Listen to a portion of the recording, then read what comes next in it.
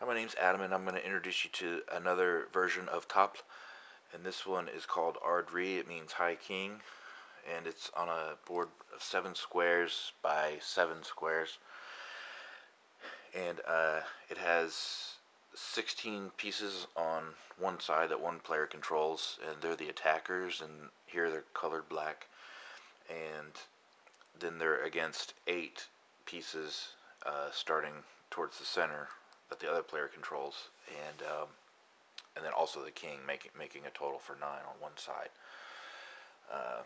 And these are colored red. Online you'll see them as white, and these will usually be black, but this set, these are red and black, and then the king is gold. And just briefly, this version really isn't documented in the historical records. It's only sort of mentioned by name in certain documents, but the rules were never written out, and the board was never shown what it looked like, and things like that. This is just an estimate by mostly writers on the internet, from what I could find. And not all versions of Tafl are like that. There's about 7 different versions of the game of Tafl, and 3 of them have actual, old historical documents showing what the board looked like, what the rules were, things like that. And that's Tablet, Ale Evangeli, and Tafl board. Anyway, you can play this version, Ard Ri, at a website called dragonheelslayer.com. I have that here up throughout the video. So basically, just to briefly go over the rules, all of the pieces, the king, his men, and the attackers, they all move like rooks in chess. But in this version, since the board is so small, and the way the pieces are kind of set up, it's more fair if they just move one space at a time. So that's usually the rule set that most people play this game by, is that the pieces move like rooks, but just one square at a time. And then the king will win when he reaches the edge of the board. This game, it's really, really hard to get either to the edge or to the corner, whichever one. It's probably a little easier to get to the edge on this version, so you want to help the king side out as much as possible, because it's even for a well-seasoned Tafl player, getting the king to the edge is really tough. And and then the king side would lose whenever he's surrounded on 4 sides of the opposing side. That's how he loses. And then the way that pieces capture is custodially, meaning like this guy's gone because two pieces were placed on both sides of him. It can either be in that direction or on the other direction. And the king can capture in this game. This is one of the only times where you'll see escape to the edge, but the king's able to capture because once again, he needs as much help as possible. So if he was here and he's here and then he moves here, this piece is gone because the king can take part in captures. And landing in between 2 opposing pieces is safe because it was, the other person's move. So landing in between them is safe. It's only whenever the opponent moves to capture you. Then the throne rule is similar. The throne is off limits except for the king. That's another difference between some of the other games to the edge.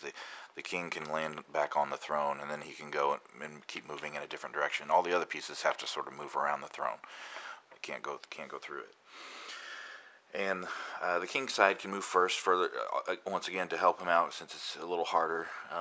It's not too much of an advantage, really. And but he can use as much help as he can get. And let's see. So that's about it.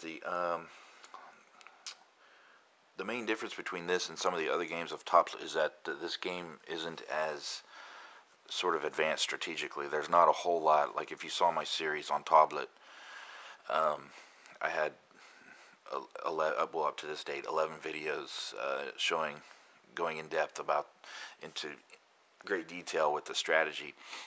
This game, there's not a lot of those strategies aren't going to apply. Like for instance, the openings. There's only one opening, for the defenders, and that is, that move is functionally the same as moving them here, functionally the same as moving this piece here, this piece here. There's only one move. Also, if you recall in Tablet, there's a pinned piece at the beginning. Here you don't have any pinned pieces at the beginning, so that's a little easier.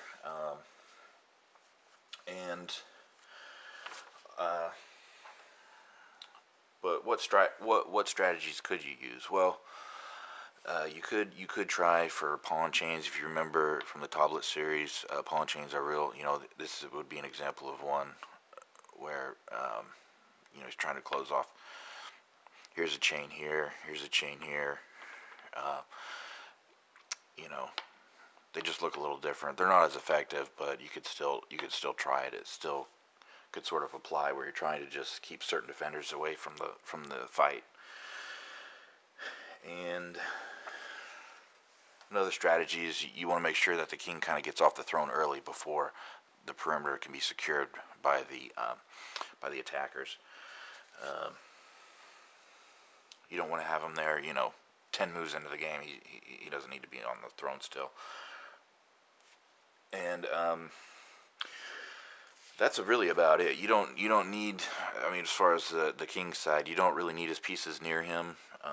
This game is kind of really unique in that way, where in Tablet you kind of have to have the king with an isolated pawn. Force an isolation on the edge of the board, and then attack him with 3 pieces. But here that kind of doesn't happen. You can kind of, if this guy gets captured, and what ends up happening is most of the times that the king kind of, since pieces just move one space at a time, they're kind of stuck with sort of these little races that kind of happen, and so usually the king kind of outruns people when he's got a lead on him, so he can make it to the edge sort of by himself.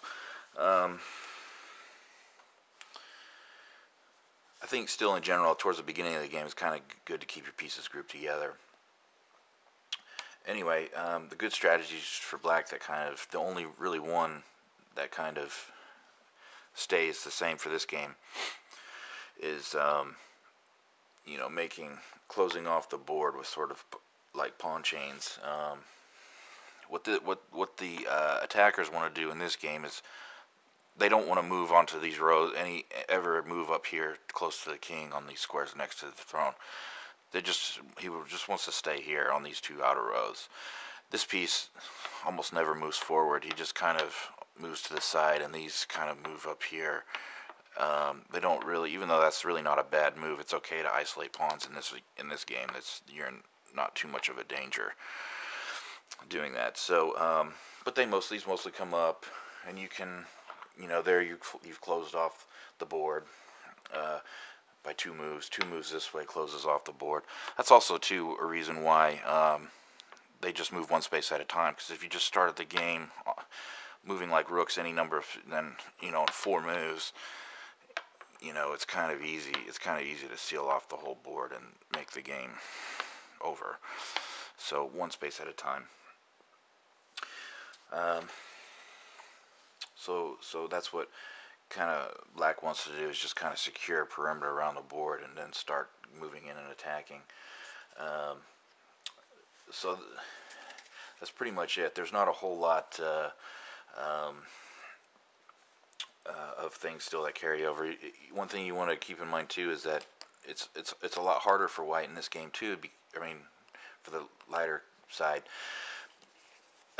defenders, because they can't ever really attack have 2 fronts of attack. You're pretty much limited with 1 front of attack, which in abstract strategy games that's really tough to try and win that way, because black just has to sort of address one thing at a time.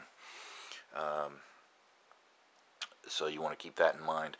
The other thing is it's actually okay to kind of move, in Tablet and Nephitops, whatever version of those you're playing, you don't want to underdevelop your pieces by kind of moving the same one around. This game is a little different than that. It's a little, you can you know, get away with kind of playing that way, where you're just kind of moving one piece around. It's not really going to hurt you that much, and that's for either side. This side too, you can. It's almost even preferable, actually. Like, you know, if you moved here, he moved here. You know, that's probably not too bad of a move to move him again. You know, because eventually, if this gets sealed off up here, you know, you have a guy outside who's going to help you attack. But it's really hard whatever you do on the king side. It's really hard whatever plan you have. You can't really open up files on this side either, so that's another hindrance. You don't control any half-open files when you're on the king's side. Black is the one that controls the half-open files, so that's an advantage as well. So that's another thing that makes it really hard.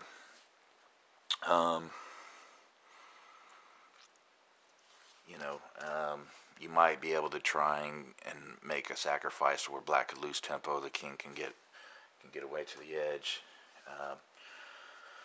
The things that really kind of don't apply for black either. Black doesn't really have to worry about maintaining one or two pieces on every ring and file. You know, it's okay to isolate a pawn on the edge of the board. He doesn't have to worry about shape or underdeveloping his pieces, and he doesn't have to worry about sort of getting out of check with the you know, pawn closest to the king, like in Tablet, because he's just kind of guarding this. These mid guys in the middle, they don't even usually move in 90% of the games. They won't even move at all. So once again, you're just kind of moving these guys on the sides up, this guy to the sides, and not really advancing, just kind of securing the board off wherever the king side is attacking, just kind of working on sealing that off, making a couple captures, moving your men in. And that about does it. So you can play this game at dragonheelslair.com and have fun.